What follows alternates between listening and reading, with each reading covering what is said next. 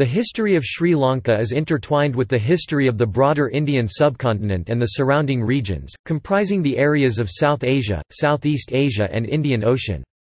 The earliest human remains found on the island of Sri Lanka date to about 35,000 years ago. Balangoda man.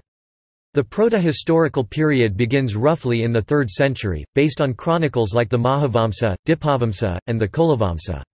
The earliest documents of settlement in the island are found in these chronicles. These chronicles cover the period since the establishment of the kingdom of Tambapani in the 6th century BCE. The first Sri Lankan ruler of the Anuradhapura kingdom, Pandukabhaya, is recorded for the 4th century BCE. Buddhism was introduced in the 3rd century BCE by Arhath Mahinda, son of the Indian Emperor Ashoka.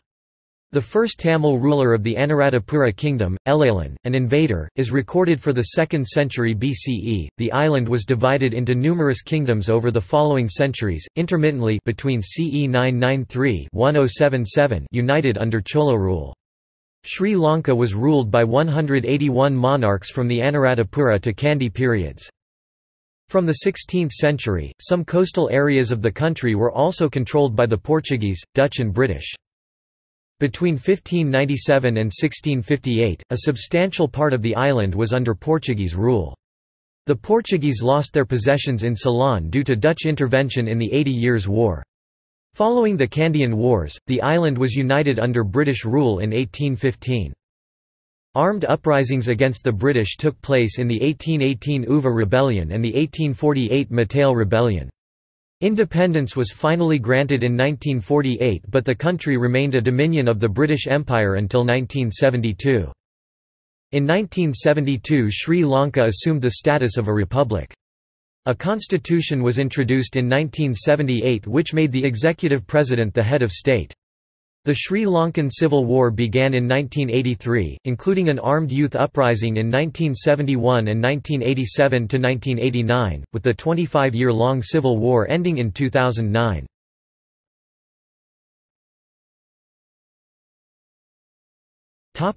Prehistory. Evidence of human colonization in Sri Lanka appears at the site of Balangoda. Balangoda man arrived on the island about 34,000 years ago and have been identified as Mesolithic hunter-gatherers who lived in caves. Several of these caves, including the well-known Batadambalina and the Fa Heen Rock Cave, have yielded many artifacts from these people who are currently the first known inhabitants of the island. Balangoda man probably created Horton Plains, in the central hills, by burning the trees in order to catch game. However, the discovery of oats and barley on the plains at about 15,000 BCE suggests that agriculture had already developed at this early date. Several minute granite tools, about 4 cm in length, earthenware, remnants of charred timber, and clay burial pots date to the Mesolithic Stone Age. Human remains dating to 6000 BCE have been discovered during recent excavations around a cave at Varana Raja Maha Vihara and in the Kaladawawa area. Cinnamon is native to Sri Lanka and has been found in ancient Egypt as early as 1500 BCE, suggesting early trade between Egypt and the island's inhabitants. It is possible that biblical Tarshish was located on the island. James Emerson Tennant identified Tarshish with Gale. The protohistoric Early Iron Age appears to have established itself in South India by at least as early as 1200 BCE, if not earlier. Possil 1990, Dharanayagala 1992–734. The earliest manifestation of this in Sri Lanka is radiocarbon dated to c. 1000 to 800 BCE at Anuradhapura and Aligala shelter in Sigiriya, Dharanayagala 1992–709–29, Karunaratne and Adhikari 1994–58, Mogren 1994–39, with the Anuradhapura dating corroborated by Coningham 1999. It is very likely that further investigations will push back the Sri Lankan lower boundary to match that of South India. Archaeological evidence for the beginnings of the Iron Age in Sri Lanka is found at Anuradhapura, where a large city settlement was founded before 900 BCE. The settlement was about 15 hectares in 900 BCE, but by 700 BCE it had expanded to 50 hectares. A similar site from the same period has also been discovered near Aligala in Sigiriya. The hunter-gatherer people known as the Wanayala Eto or Vedas, who still live in the central, Uva and northeastern parts of the island, are probably direct descendants of the first inhabitants, Balangoda man. They may have migrated to the island from the mainland around the time humans spread from Africa to the Indian subcontinent. Around 500 BCE, Sri Lankans developed a unique hydraulic civilization. Achievements include the construction of the largest reservoirs and dams of the ancient world as well as enormous pyramid-like stupa in Sinhalese architecture. This phase of Sri Lankan culture may have seen the introduction of early Buddhism. Early mythical history recorded in Buddhist scriptures refers to 3 visits by the Buddha to the island to see the Naga kings, snakes that can take the form of a human at will. The earliest surviving chronicles from the island, the Dipavamsa and the Mahavamsa, say that tribes of Yakas, demon worshippers, Nagas, cobra worshippers, and Devas, god worshippers, inhabited the island prior to the migration of Vijaya. Pottery has been found at Anuradhapura bearing Brahmi script and non-Brahmi writing and date back to 600 BCE, one of the oldest examples of the script.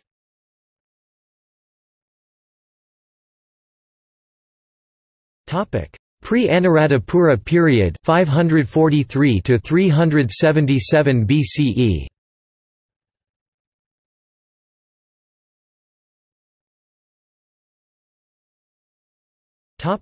Indo-Aryan immigration. The Pali chronicles, the Dipavamsa, Mahavamsa, Thupavamsa and the Cholavamsa, as well as a large collection of stone inscriptions, the Indian epigraphical records, the Burmese versions of the chronicles etc., provide information on the history of Sri Lanka from about the 6th century BCE. The Mahavamsa, written around 400 CE by the monk Mahanama, using the Dipavamsa, the Sihaladakatha Mahavanshaya, Uttaraviharata Katha, Vinayata Katha and other written sources available to him, correlates well with Indian histories of the period. Indeed, Emperor Ashoka's reign is recorded in the Mahavamsa. The Mahavamsa account of the period prior to Asoka's coronation, 218 years after the Buddha's death, seems to be part legend. Proper historical records begin with the arrival of Vijaya and his 700 followers. H. W. Codrington puts it, it is possible and even probable that Vijaya the conqueror himself is a composite character combining in his person 2 conquests of ancient Sri Lanka. Vijaya is an Indian prince, the eldest son of King Sinhabahu, man with lion arms, and his sister Queen Sinhasavali. Both these Sinhala leaders were born of a mythical union between a lion and a human princess. The Mahavamsa states that Vijaya landed on the same day as the death of the Buddha. See Geiger's preface to Mahavamsa. The story of Vijaya and Kuvini, the local reigning queen, is reminiscent of Greek legend, and may have a common source in ancient Proto-Indo-European folk tales. According to the Mahavamsa, Vijaya landed on Sri Lanka near Mahathitha Manthoda or Manar, and named on the island of Thambaparni, copper-coloured sand.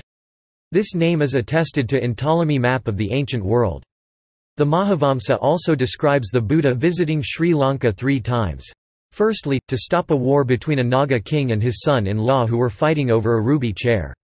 It is said that on his last visit he left his foot mark on Siripada, Adam's Peak. Tamirabharani is the old name for the second longest river in Sri Lanka, known as Malwatu Oya in Sinhala and Aruvi Aru in Tamil. This river was a main supply route connecting the capital, Anuradhapura, to Mahathitha, now Mannar. The waterway was used by Greek and Chinese ships travelling the southern Silk Route.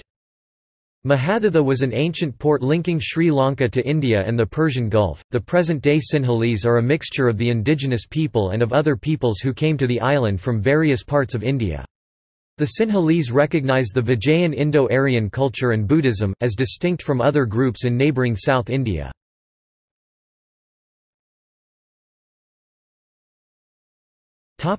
Anuradhapura period 377 BCE to 1017. In the early ages of the Anuradhapura kingdom, the economy was based on farming and early settlements were mainly made near the rivers of the east, north-central, and northeast areas which had the water necessary for farming the whole year round. The king was the ruler of country and responsible for the law, the army, and being the protector of faith.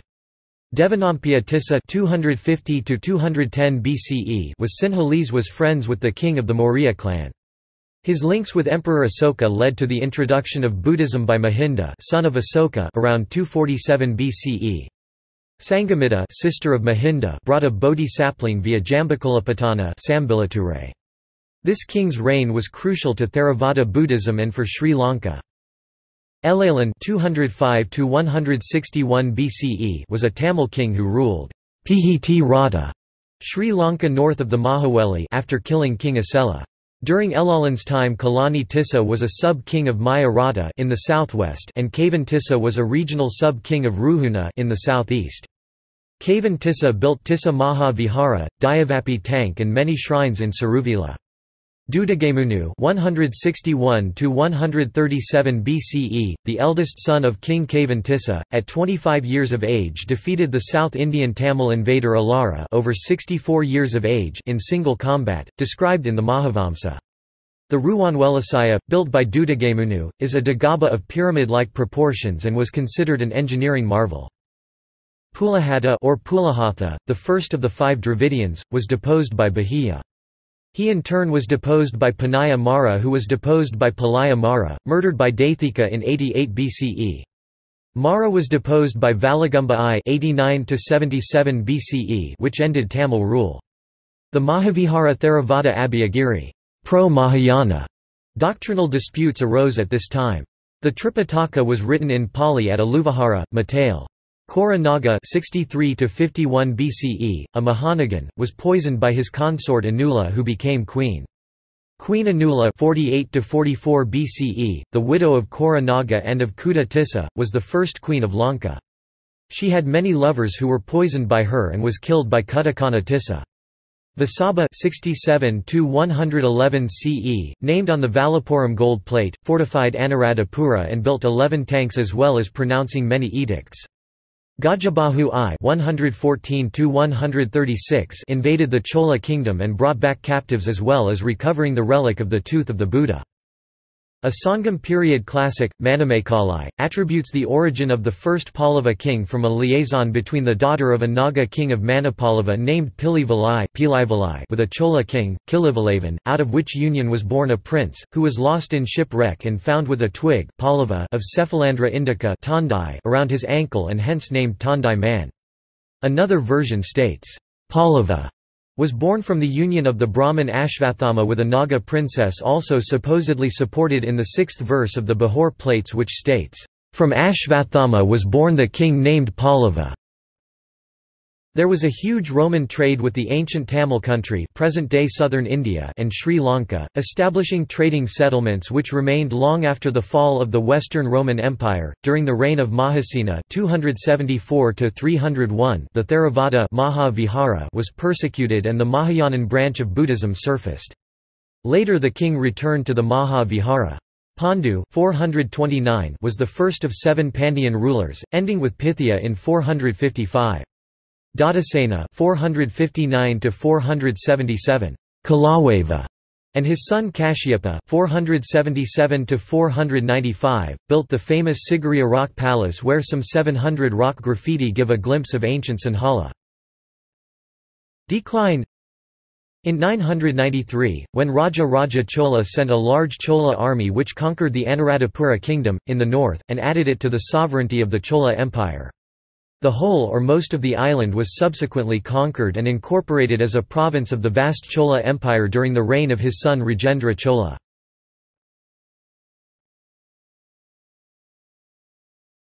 Polonnaruwa period 1056 to 1232.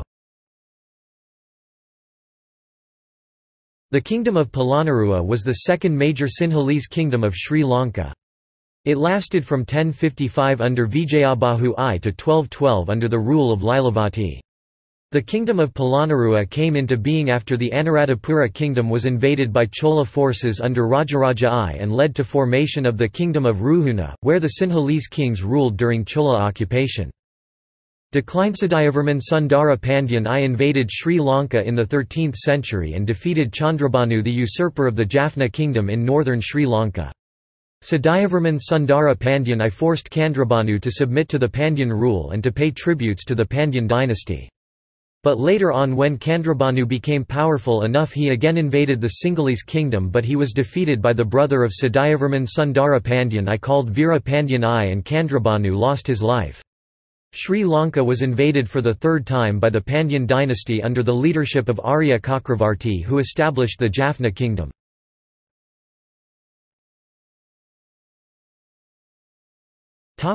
Transitional period 1232 to 1505.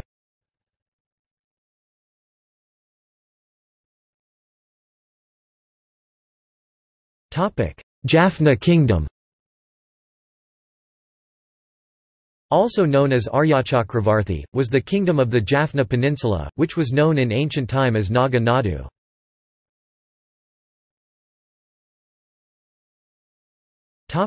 Kingdom of Dambadeniya. After defeating Kalinga Magga III, a Pandyan ruler, King Parakramabahu established his kingdom in Dambadeniya. He built the temple of the sacred tooth relic in Dambadeniya.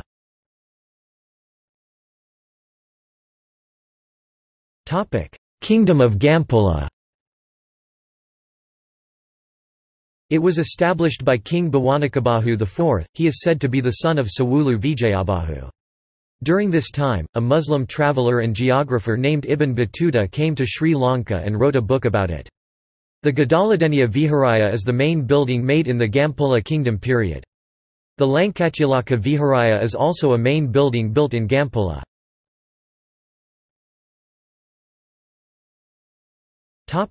Kingdom of Kotte.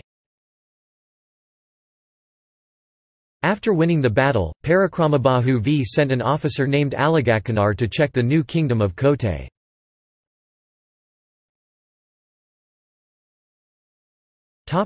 Kingdom of Sithawaka. The kingdom of Sithawaka lasted for a short span of time during the Portuguese era. Vanamai. Vanamai, also called Vani Nadu, were feudal land divisions ruled by Vanyar chiefs south of the Jaffna Peninsula in northern Sri Lanka. Pandera Vaniyan allied with the Kandy Nayakars led a rebellion against the British and Dutch colonial powers in Sri Lanka in 1802. He was able to liberate Mullaitivu and other parts of northern Vani from Dutch rule. In 1803, Pandera Vaniyan was defeated by the British and Vani came under British rule.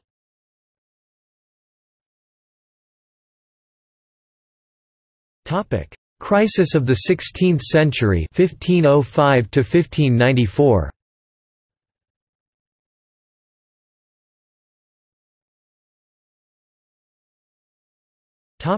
Portuguese intervention.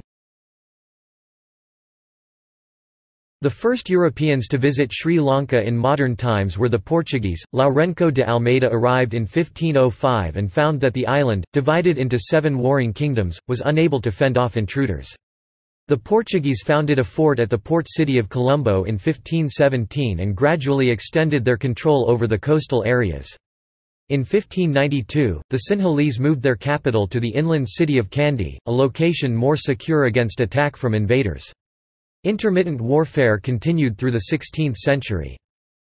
Many lowland Sinhalese converted to Christianity due to missionary campaigns by the Portuguese, while the coastal Moors were religiously persecuted and forced to retreat to the Central Highlands. The Buddhist majority disliked the Portuguese occupation and its influences, welcoming any power who might rescue them. When the Dutch captain Joris van Spilbergen landed in 1602, the King of Kandy appealed to him for help.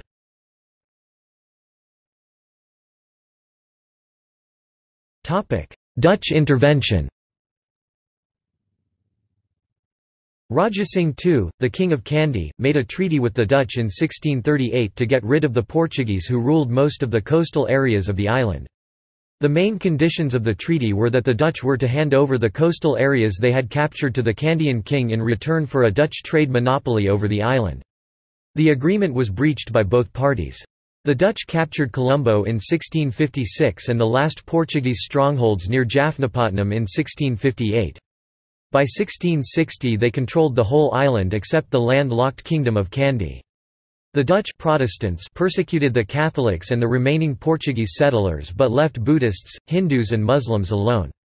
The Dutch levied far heavier taxes on the people than the Portuguese had done. A legacy of the Dutch period in Ceylon are the Dutch burghers, a people of mixed Dutch and local origin. A later definition of the burgher people of Ceylon was handed down in 1883 by the Chief Justice of Ceylon, Sir Richard Otley.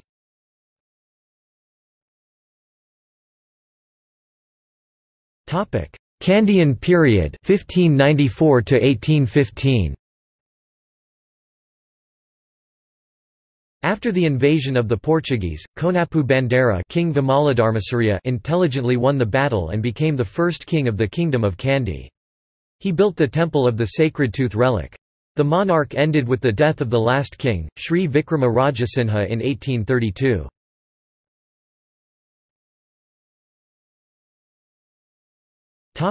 Colonial Sri Lanka 1815 to 1948. During the Napoleonic Wars, Great Britain, fearing that French control of the Netherlands might deliver Sri Lanka to the French, occupied the coastal areas of the island, which they called Ceylon, with little difficulty in 1796. In 1802, the Treaty of Amiens formally ceded the Dutch part of the island to Britain and it became a crown colony. In 1803, the British invaded the Kingdom of Kandy in the First Kandyan War, but were repulsed. In 1815 Kandy was occupied in the Second Kandyan War, finally ending Sri Lankan independence. Following the suppression of the Uva rebellion, the Kandyan peasantry were stripped of their lands by the Wastelands Ordinance, a modern enclosure movement, and reduced to penury. The British found that the uplands of Sri Lanka were very suitable for coffee, tea and rubber cultivation. By the mid-19th century, Ceylon tea had become a staple of the British market, bringing great wealth to a small number of white tea planters. The planters imported large numbers of Tamil workers as indentured labourers from South India to work the estates, who soon made up 10% of the island's population. These workers had to work in slave-like conditions, living in line rooms, not very different from cattle sheds. The British colonialists favoured the semi-European burghers, certain high-caste Sinhalese and the Tamils, who were mainly concentrated to the north of the country.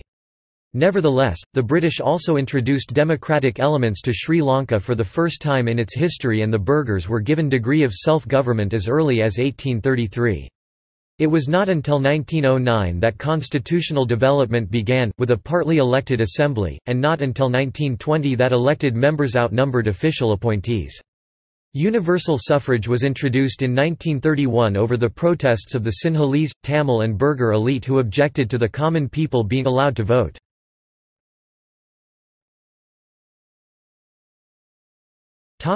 Independence movement. Ceylon National Congress (CNC) was founded to agitate for greater autonomy, although the party was soon split along ethnic and caste lines.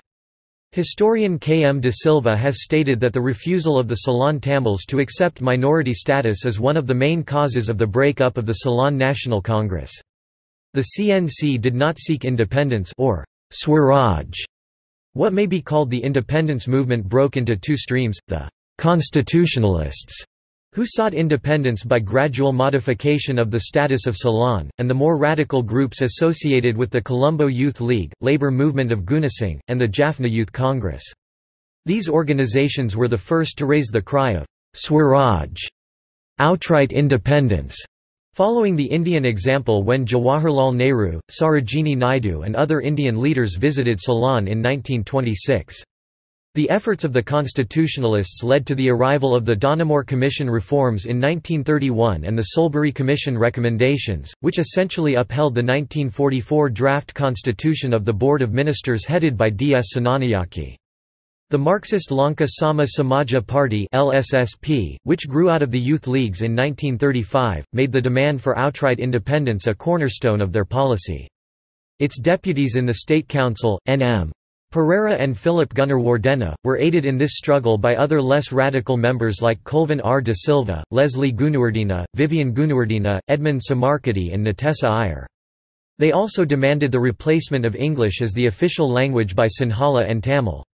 The Marxist groups were a tiny minority, and yet their movement was viewed with great interest by the British administration.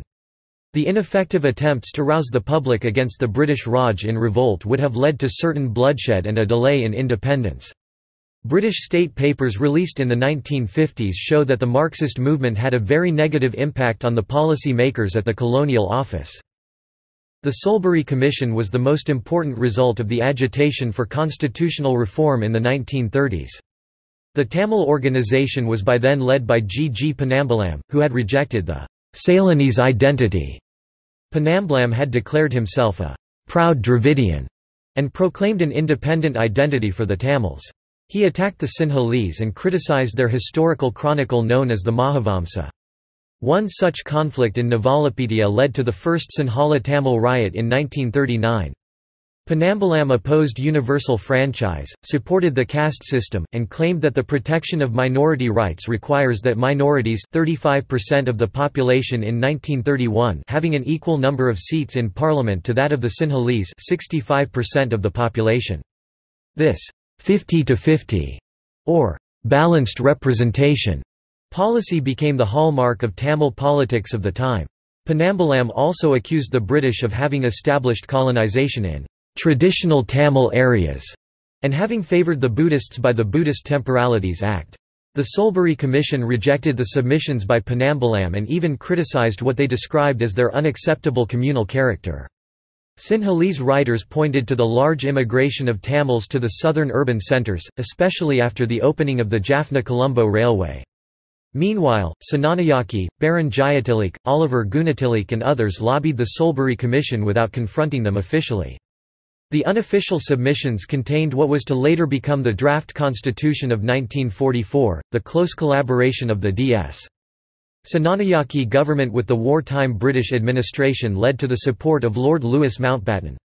His dispatches and a telegram to the Colonial Office supporting independence for Ceylon have been cited by historians as having helped the Senanayake government to secure the independence of Sri Lanka. The shrewd cooperation with the British as well as diverting the needs of the war market to Ceylonese markets as a supply point, managed by Oliver Gunatilik, also led to a very favourable fiscal situation for the newly independent government.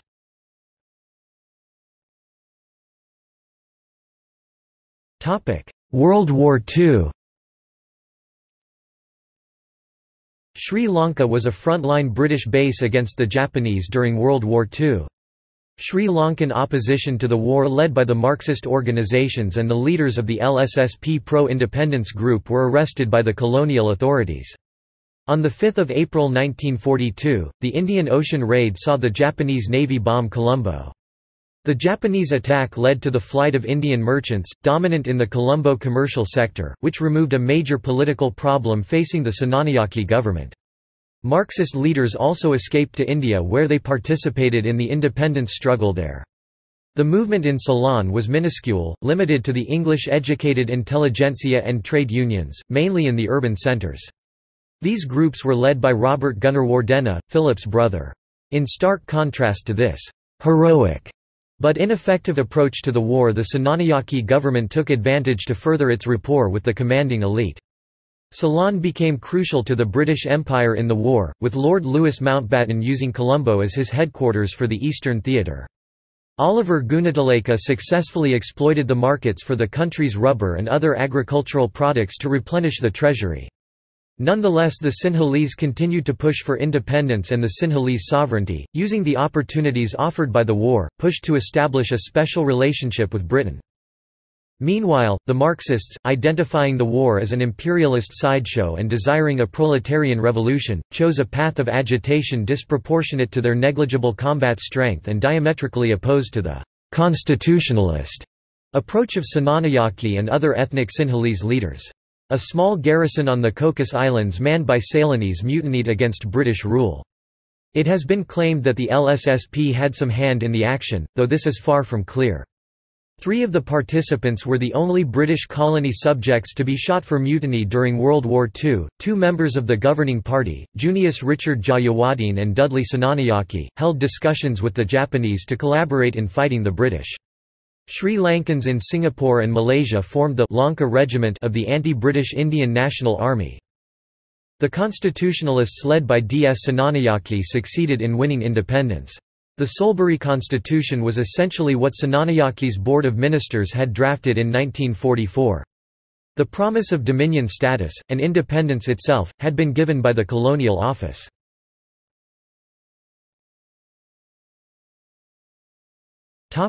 Independence. The Sinhalese leader Don Stephen Senanayake left the CNC on the issue of independence, disagreeing with the revised aim of the achieving of freedom, although his real reasons were more subtle. He subsequently formed the United National Party (UNP) in 1946, when a new constitution was agreed on, based on the behind-the-curtain lobbying of the Solburi Commission. At the elections of 1947, the UNP won a minority of seats in parliament, but cobbled together a coalition with the Sinhala Maha Sabha party of Solomon Bandaranaike and the Tamil Congress of G.G. Ponnambalam. The successful inclusions of the Tamil communalist leader Ponnambalam, and his Sinhala counterpart Bandaranaike were a remarkable political balancing act by Senanayake. The vacuum in Tamil nationalist politics, created by Ponnambalam's transition to a moderate, opened the field for the Tamil Arasu Katchi Federal Party, a Tamil sovereignty party led by S.J.V. Chelvanayakam, who was the lawyer son of a Christian minister.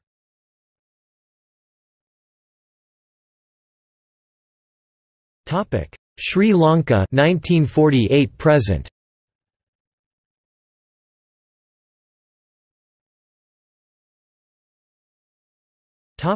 Dominion.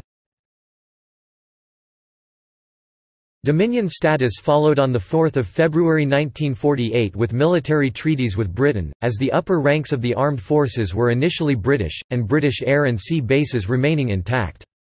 This was later raised to independence itself, and Senanayake became the first Prime Minister of Sri Lanka. In 1949, with the concurrence of the leaders of the Ceylon Tamils, the UNP government disenfranchised the Indian Tamil plantation workers. This was the price that Senanayake had to pay to obtain the support of the Kandyan Sinhalese, who felt threatened by the demographics of the tea estates, where the inclusion of the Indian Tamils would have meant electoral defeat for the Kandyan leaders.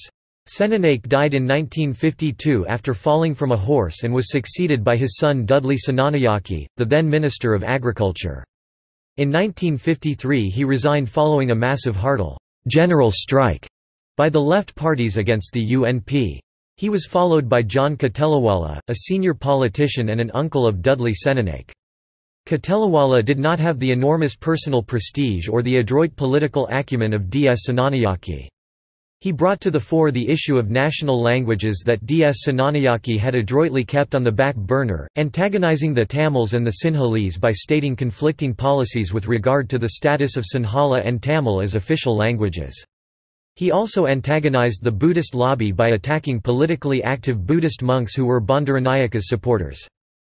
In 1956, the Senate was abolished and Sinhala was established as the official language, with Tamil as a second language. Appeals to the Judicial Committee of the Privy Council in London were abolished and plantations were nationalised to fulfil the election pledges of the Marxist programme and to prevent the ongoing disinvestment by the owning companies. In 1956, the Sinhala-only Act came into being. This established the Sinhalese language as the first and preferred language in commerce and education. The Act took effect immediately. As a consequence, vast numbers of people, mostly burghers, left the country to live abroad as they rightfully felt discriminated against. In 1958, the first major riots between Sinhalese and Tamils flared up in Colombo as a direct result of the government's language policy.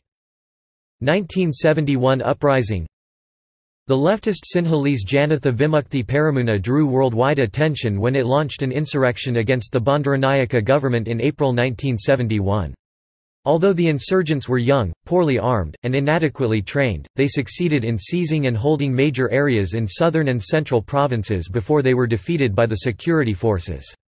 Their attempt to seize power created a major crisis for the government and forced a fundamental reassessment of the nation's security needs. The movement was started in the late 1960s by Rahana Wijawira, the son of a businessman from the seaport of Tangala, Hambantota district. An excellent student, Wijawira had been forced to give up his studies for financial reasons. Through friends of his father, a member of the Ceylon Communist Party, Wijeweera successfully applied for a scholarship in the Soviet Union, and in 1960 at the age of 17, he went to Moscow to study medicine at Patrice Lumumba University. While in Moscow, he studied Marxist ideology but, because of his openly expressed sympathies for Maoist revolutionary theory, he was denied a visa to return to the Soviet Union after a brief trip home in 1964. Over the next several years, he participated in the pro-Beijing branch of the Ceylon Communist Party, but he was increasingly at odds with party leaders and impatient with its lack of revolutionary purpose. His success in working with youth groups and his popularity as a public speaker led him to organize his own movement in 1967. Initially identified simply as the New Left, this group drew on students and unemployed youths from rural areas, most of them in the 16 to 25 age group. Many of these new recruits were members of minority so-called lower castes Kaurava and Durava who felt that their economic interests had been neglected by the nation's leftist coalitions. The standard program of indoctrination, the so-called 5 lectures, included discussions of Indian imperialism, the growing economic crisis, the failure of the island's communist and socialist parties, and the need for a sudden, violent seizure of power. Between 1967 and 1970, the group expanded rapidly, gaining control of the student socialist movement at a number of major university campuses and winning recruits and sympathizers within the armed forces. Some of these latter supporters actually provided sketches of police stations, airports, and military facilities that were important to the initial success of the revolt. In order to draw the newer members more tightly into the organization and to prepare them for a coming confrontation, Wijeweera opened education camps in several remote areas along the south and southwestern coasts. These camps provided training in Marxism-Leninism and in basic military skills. While developing secret cells and regional commands, Wijeweera's group also began to take a more public role during the elections of 1970. His cadres campaigned openly for the United Front of Sirimavo RD Bandaranaike, but at the same time they distributed posters and pamphlets promising violent rebellion if Bandaranaike did not address the interests of the proletariat. In a manifesto issued during this period, the group used the name Janatha Vimukthi Peramuna for the first time. Because of the subversive tone of these publications, the United National Party government had Wijeweera detained during the elections, but the victorious Bandaranaike ordered his release in July 1970. In the politically tolerant atmosphere of the next few months, as the new government attempted to win over a wide variety of unorthodox leftist groups, the JVP intensified both the public campaign and the private preparations for a revolt. Although their group was relatively small, the members hoped to immobilize the government by selective kidnapping and sudden, simultaneous strikes against the security forces throughout the island. Some of the necessary weapons had been bought with funds supplied by the members. For the most part, however, they relied on raids against police stations and army camps to secure weapons, and they manufactured their own bombs. The discovery of several JVP bomb factories gave the government its first evidence that the group's public threats were to be taken seriously. In March 1971, after an accidental explosion in one of these factories, the police found 58 bombs in a hut in Nalundenia, Kagala district. Shortly afterward, Wijeweera was arrested and sent to Jaffna prison, where he remained throughout the revolt. In response to his arrest and the growing pressure of police investigations, other JVP leaders decided to act immediately, and they agreed to begin the uprising at 11 p.m. on 5 April. The planning for the countrywide insurrection was hasty and poorly coordinated. Some of the district leaders were not informed until the morning of the uprising. After one premature attack, security forces throughout the island were put on alert and a number of JVP leaders went into hiding without bothering to inform their subordinates of the changed circumstances. In spite of this confusion, rebel groups armed with shotguns, bombs, and Molotov cocktails launched simultaneous attacks against 74 police stations around the island and cut power to major urban areas. The attacks were most successful in the south. By the 10th of April, the rebels had taken control of Matara district and the city of Ambalangoda in Gale district and came close to capturing the remaining areas of southern province. The new government was ill-prepared for the crisis that confronted it. Although there had been some warning that an attack was imminent, Bandaranaike was caught off guard by the scale of the uprising and was forced to call on India to provide basic security functions. Indian frigates patrolled the coast and Indian troops guarded Bandaranaike International Airport at Kaltunayaka while Indian Air Force helicopters assisted the counteroffensive. Sri Lanka's all-volunteer army had no combat experience since World War II and no training in counterinsurgency warfare. Although the police were able to defend some areas unassisted, in many places the government deployed personnel from all three services in a ground force capacity. Royal Ceylon Air Force helicopters delivered relief supplies to beleaguered police stations while combined service patrols drove the insurgents out of urban areas and into the countryside. After 2 weeks of fighting, the government regained control of all but a few remote areas. In both human and political terms, the cost of the victory was high. An estimated 10,000 insurgents, many of them in their teens, died in the conflict, and the army was widely perceived to have used excessive force.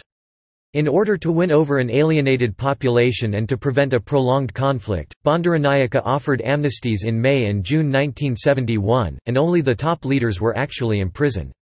Wijawira, who was already in detention at the time of the uprising, was given a 20-year sentence and the JVP was proscribed. Under the 6 years of emergency rule that followed the uprising, the JVP remained dormant. After the victory of the United National Party in the 1977 elections, however, the new government attempted to broaden its mandate with a period of political tolerance. Wijawira was freed, the ban was lifted, and the JVP entered the arena of legal political competition. As a candidate in the 1982 presidential elections, Wijawira finished fourth, with more than 250,000 votes as compared with Jayewardene's 3.2 million.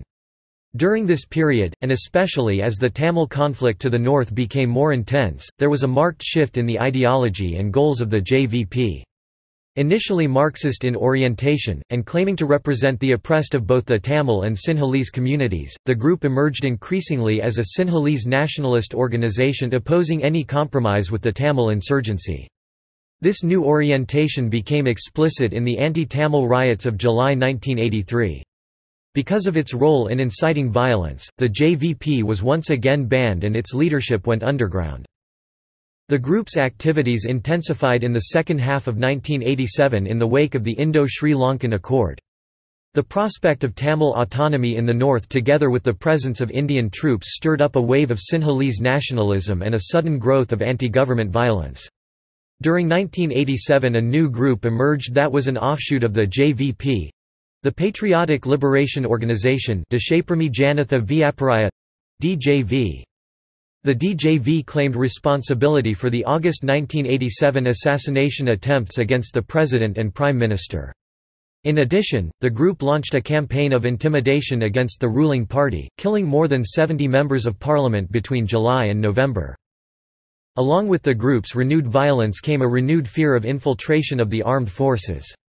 Following the successful raid of the Palkel Army camp in May 1987, the government conducted an investigation that resulted in the discharge of 37 soldiers suspected of having links with the JVP. In order to prevent a repetition of the 1971 uprising, the government considered lifting the ban on the JVP in early 1988 and permitting the group to participate again in the political arena. With Wijawira still underground, however, the JVP had no clear leadership at the time, and it was uncertain whether it had the cohesion to mount any coordinated offensive, either military or political, against the government.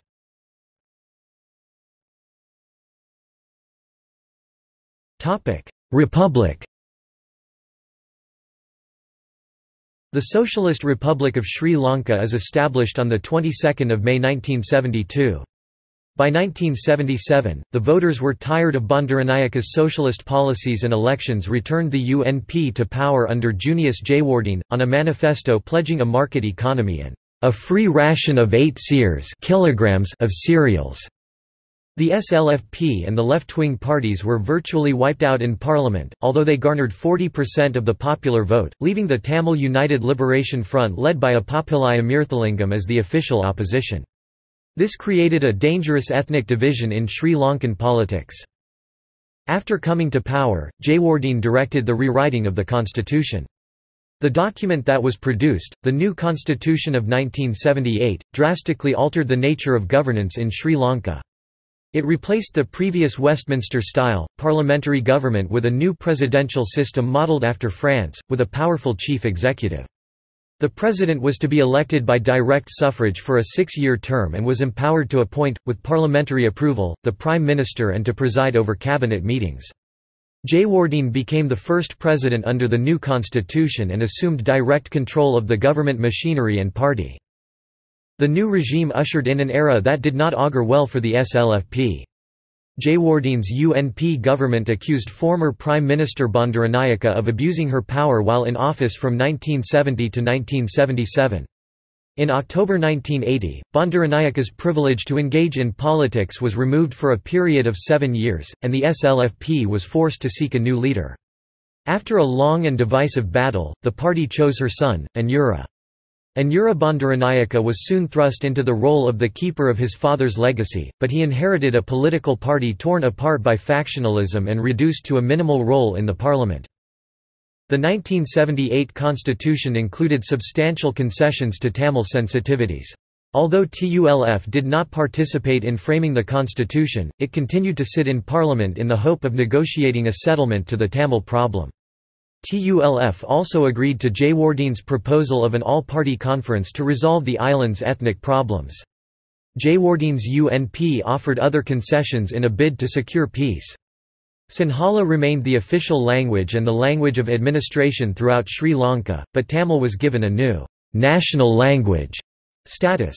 Tamil was to be used in a number of administrative and educational circumstances. Jayawarden also eliminated a major Tamil grievance by abrogating the standardization policy of the United Front government, which had made university admission criteria for Tamils more difficult. In addition, he offered many top-level positions, including that of Minister of Justice, to Tamil civil servants.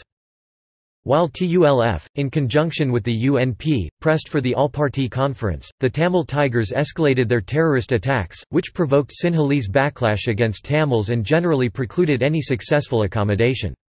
In reaction to the assassination of a Jaffna police inspector, the Jayawarden government declared an emergency and dispatched troops, who were given an unrealistic 6 months to eradicate the terrorist threat.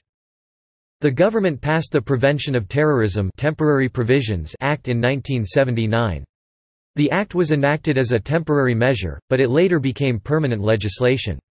The International Commission of Jurists, Amnesty International, and other human rights organizations condemned the act as being incompatible with democratic traditions. Despite the act, the number of terrorist acts increased. Guerrillas began to hit targets of high symbolic value such as post offices and police outposts, provoking government counterattacks. As an increasing number of civilians were caught in the fighting, Tamil support widened for the «boys», as the guerrillas began to be called. Other large, well-armed groups began to compete with LTTE. The better known included the People's Liberation Organization of Tamil Elam, Tamil Elam Liberation Army, and the Tamil Elam Liberation Organization. Each of these groups had forces measured in the hundreds if not thousands. The government claimed that many of the terrorists were operating from training camps in India's Tamil Nadu state. The Indian government repeatedly denied this claim. With the level of violence mounting, the possibility of negotiation became increasingly distant. Internal conflict. In July 1983, communal riots took place due to the ambush and killing of 13 Sri Lankan army soldiers by the Tamil Tigers using the voters' list, which contained the exact addresses of Tamils. The Tamil community faced a backlash from Sinhalese rioters, including the destruction of shops, homes, savage beatings and the burning of Jaffna Library. A few Sinhalese kept Tamil neighbours in their homes to protect them from the rioters. During these riots the government did nothing to control the mob. Conservative government estimates put the death toll at 400, while the real death toll is believed to be around 3,000.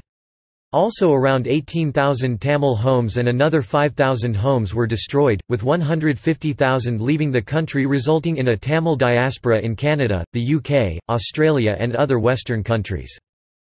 In elections held on 17 November 2005, Mahinda Rajapakse was elected president after defeating Ranil Wickremesinghe by a mere 180,000 votes. He appointed Wickramanayake as prime minister and Mangala Samarawira as foreign minister. Negotiations with the LTTE stalled and a low-intensity conflict began. The violence dropped off after talks in February but escalated again in April, and the conflict continued until the military defeat of the LTTE in May 2009. The Sri Lanka government declared total victory on 18 May 2009.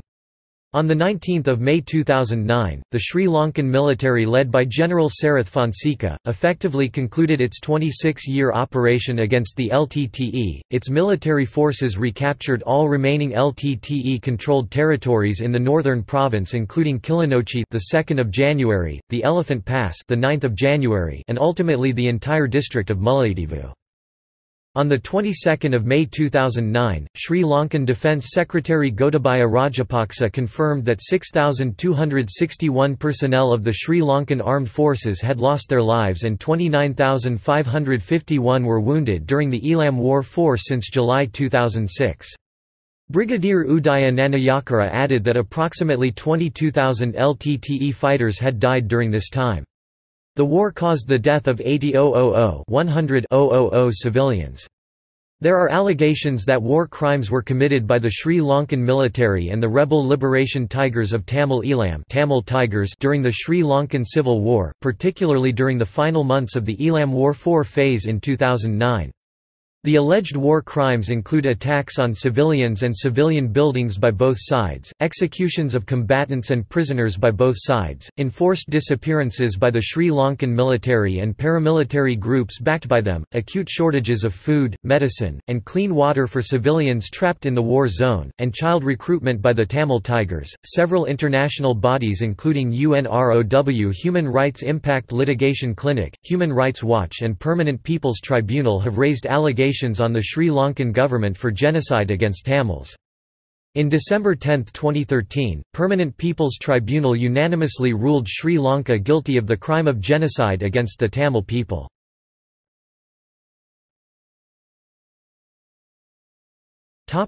Post-conflict period. Presidential elections were completed in January 2010.